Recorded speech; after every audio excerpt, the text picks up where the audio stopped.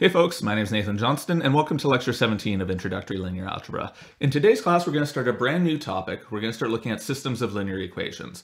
And sort of the purpose of this is it gives us another common application of matrices. We've already seen one use of matrices, and that is for representing linear transformations.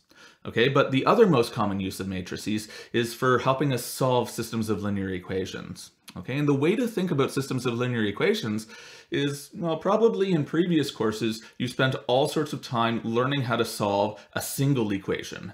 And then, as you went from one math class to the next, they kept on throwing extra wrinkles into those equations. So maybe you started off learning how to solve linear equations, and then you learned how to solve quadratic equations. And then maybe you learned a little bit about polynomial equations in general. And then maybe you learned about exponential and logarithmic equations and so on. So you just kept on ramping up the type of equation that you learned how to solve.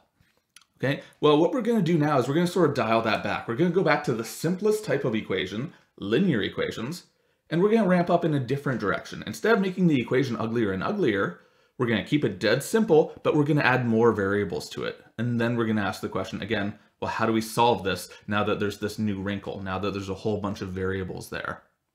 All right, so that's where we're going. Let's dive in. Okay, so what is a linear equation? Well, it's an equation with a whole bunch of variables, like I just said, except you can't do crazy things to those variables, okay? We're not going to be taking exponentials or logarithms or trig functions or anything like that. Instead, all we're going to do is we're going to multiply them by some constants, right? So a1, a2, up to an. Those are just some numbers. They're constants. And b is also a number. All right, so the way to think about this equation here is we're sort of taking linear combinations of variables, right? We're sort of doing scalar multiplication and addition. And that's all we're allowed to do. If those are the only things that you do, then that's called a linear equation. All right, so let's go through a couple examples of types of equations that are linear and equations that are not linear. All right, so first example, 2x plus 5y equals 17. Ask yourself, is that a linear equation or a nonlinear equation? And all you have to do is you go back up to this definition here and say, hey, can I write this equation in this form here? And yeah, I can, right? Here, x and y, those are my two variables. And then 2 and 5, those are my a1 and a2. Those are the constants in front of those variables. And then 17 is b. That's the right-hand side. Okay, so yeah, that's a linear equation. And that's basically what linear equations look like, right? It's some multiple of a variable plus some multiple of a variable equals a number. Okay, that's linear equations. Next example, 3/5 times x equals 7y plus 2.3. Is that a linear equation? And yes, this one is as well. It's written in a slightly different form. Okay, you might be a little concerned by the fact that the 7y is over on the right-hand side instead of on the left-hand side, but that doesn't matter. The point is the equation can be written in this form. Okay, so to convert this into sort of the standard linear equation form, we would just subtract 7y from both sides to move it over to the left. Okay, the point is this equation, it can be written in the standard form. So yes, it's linear. Okay. The fact that it's not written in that not quite written in that form there is sort of irrelevant. All right, what about this one? Here we've got three variables now, x and y and z. So we've got 3x plus root 2y plus 4z equals sine of 1. Is that a linear equation? Okay, and this one's a little bit trickier. Yes, it is a linear equation, okay? And maybe it doesn't look like it at first because I said, hey, no trig functions and, no other weird things. And here we've got a sine of 1 and a root 2. And maybe those concern you a little bit. But remember, root 2, that's just a number. And sine of 1, that's just a number, okay? I mean, you could plug it into a calculator and get a decimal expansion if you wanted. All right, so in the terminology of the definition up above, this root 2, that's just a2. And sine of 1, that's just the scalar b on the right-hand side. Those are numbers. So yes, that's okay. That's a linear equation as well. On the other hand, if I did sine to a variable or square rooted a variable, then that's not a linear equation. Okay, here I've got 3x. Well, 3x is fine. That doesn't break linearity. But then 2 times root of y, that's a problem. Okay, you can't do weird things to variables. You can't do square roots of variables or, any power of a variable other than, 0 or 1. You can't do trig functions to variables. You can't do exponentials of variables and all those sorts of things. You can't do weird things to variables. Not allowed. All right, what about 2 times xy minus 3x over z equals minus 7? Okay, this is also not a linear equation, okay? You can't multiply variables together. You can't divide variables by each other. Both of those things are not allowed because there's no way to rewrite that equation in this standard form up here, in this form that's given in the definition box, okay? There's no way to sort of break the variables apart so that you're only multiplying them by scalars. It just can't be done. All right, so that's sort of the flavor of linear equations, okay? Well, let's ramp up then, okay? Just having one linear equation, you can't possibly hope to solve it, right? If you just had one linear equation with, say, three variables, 3x plus 2y plus 7z equals 3, what are x, y, and z? There are lots of possibilities, of course, right? You can solve for one of the variables in terms of the other ones, but you can never solve it completely. Like, you can never find out particular values for those variables, okay? So typically what we do is we ramp up to systems of linear equations, and what these are is, well, they're linear equations, and it's a whole bunch of linear equations, all with the same variables, okay? And then the idea is you want to solve them concurrently. You want to find values of those variables such that they make every single one of the equations true at the same time. All right, so yeah, we say the solution of a system of linear equations, so just think of it as like a collection or a set of linear equations. It's a particular vector of, values of those variables that satisfy all of the equations in that linear system. Okay, and then the solution set of a system of linear equations is just the set of all solutions, okay? So maybe there's a unique solution, right? Maybe there's one particular value for x1, x2 up to xn that makes all of the equations true. Or, maybe there's a whole bunch of solutions, just like with just a single equation. I don't know, okay? Well, let's think about this geometrically to get a bit of a feel for how systems of linear equations behave. All right, so just to start off with sort of a simple example, with just two equations and two variables, this is a linear system, or a system of linear equations, right? This top equation here, that's linear, right? It's some scalar times x plus some scalar times y equals some scalar. And then this bottom equation, that's also linear. It's some scalar times x plus some scalar times y equals some scalar. And then the two equations, they have the same variables, okay? The variables are x and y in both of them, okay? And then the idea behind a linear system is I want to find some values of x and y that make both of these true. Okay, I want both of these to be true when I plug in that value of x and y. Okay, so the way I'm going to get at this for now is to think about it geometrically. We'll look at sort of the algebraic method for solving this soon, but for now geometrically. Okay, each of these equations is actually the equation of a line, right? And maybe to make this a little bit easier to realize, what you can do is you can rearrange each of these equations into the form y equals something. Okay, so I'm going to do that. Okay, if I rearrange this top equation into the form y equals something, so I just bring the 2y over to the right-hand side, the minus 2 over to the left-hand side, and then divide by the coefficient 2 here.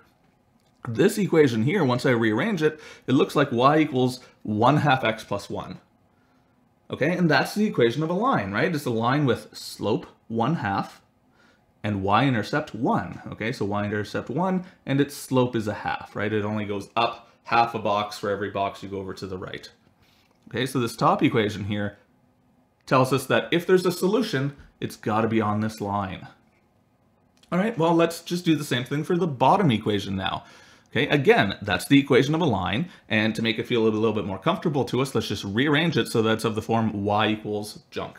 Okay, so I just rearrange it, put the y over on all by itself on the right-hand side, move the constant over here, and then divide by the coefficient in front of y. I'm going to see that this is here, it's equivalent to y equals 3/2 x minus 3. Okay, so this time slope is 3/2, y-intercept is minus 3. So y-intercept is minus 3 down there, slope is 3/2.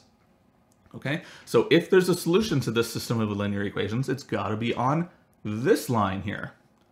Okay, but that means if I want a value of x and y that satisfies both of these equations simultaneously, in other words, I want a value of x and y that solves the entire linear system, not just one of the equations, it's got to be up here.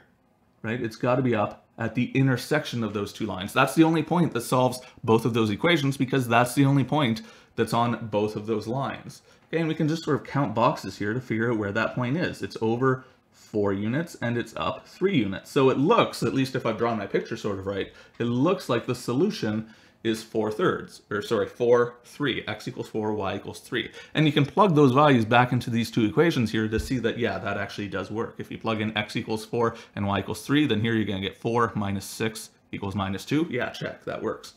Here you're going to get 12 minus 6 equals 6. Yeah, check. That works. Great.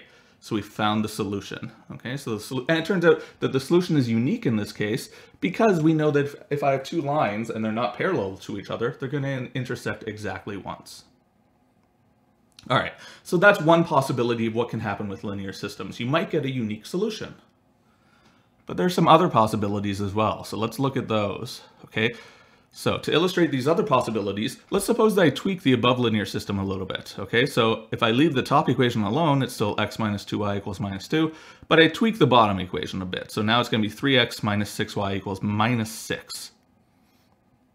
All right, so I'm going to do what I did before. Okay, I'm going to plot the lines that these equations correspond to. So again, the top one, I didn't change it, so it's still that line y equals 1/2 x plus 1.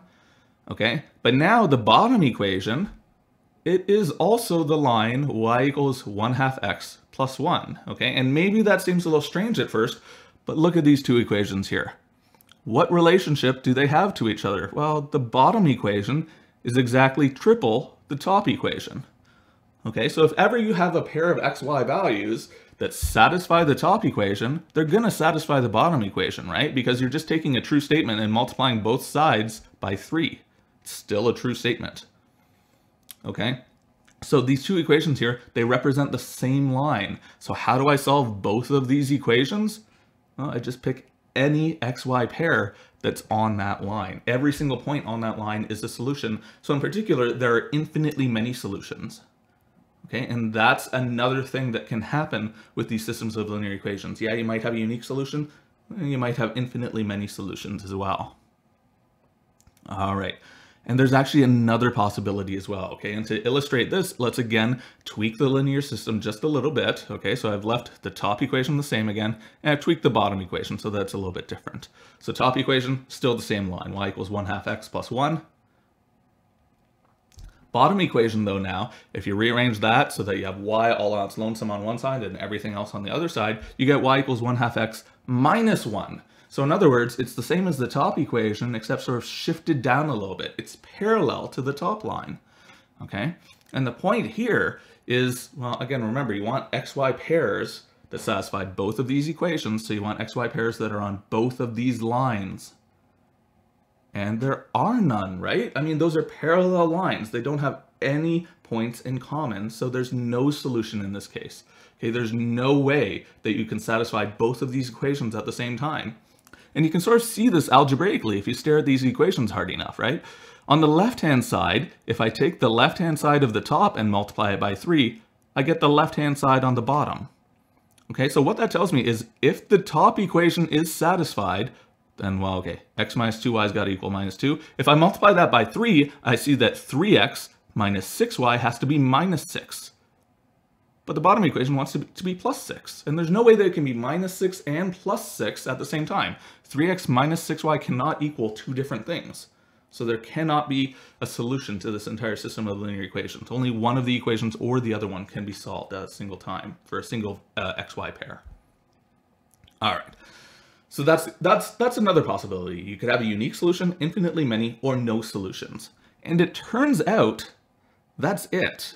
Okay, those are the only three possibilities. Okay, you can have 1, 0, or infinitely many solutions, but nothing else. You're never going to have a linear system that has exactly 2 solutions, for example, or exactly 7 solutions. It just doesn't exist. It's not possible. And that's something that we'll prove in the next lecture.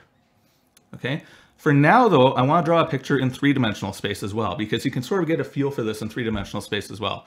If you draw a picture in 3D, what this corresponds to is a linear system with 3 variables. Now your variables are x, and y, and z, okay? And depending on how many different equations you have, you're gonna have different numbers of intersecting planes this time, instead of intersecting lines in 2D. Okay, so this equation on the left here, I've got 3 planes, so I have a green one, a blue one, and a purple one. That corresponds to 3 equations in the linear system with 3 variables. And you can see here in this picture that there's a unique point of intersection of all 3 planes in the middle there. So that corresponds to a linear system with a unique solution, exactly one solution. In this next picture, again, 3 planes, that means three equations in the linear system, but this time they're intersecting in a line. There's a common line on all 3 planes. So in that case, there's going to be infinitely many solutions. In this picture on the right, again, you've got three planes, so three equations, but this time, even though there are points of intersection between any two of the planes, there's no common point of intersection of all three planes. There's sort of a hollow tunnel going through the middle here. There's no common spot where they intersect. Okay, so in that case, there's no solutions. Okay, there's no solution of that linear system. And it turns out this same sort of thing happens in higher dimensions. Okay, you can construct linear systems with no solutions, or one solution, or infinitely many, but that's it. Those are the only possibilities. So again, we'll prove that next class, and I will see you then for that.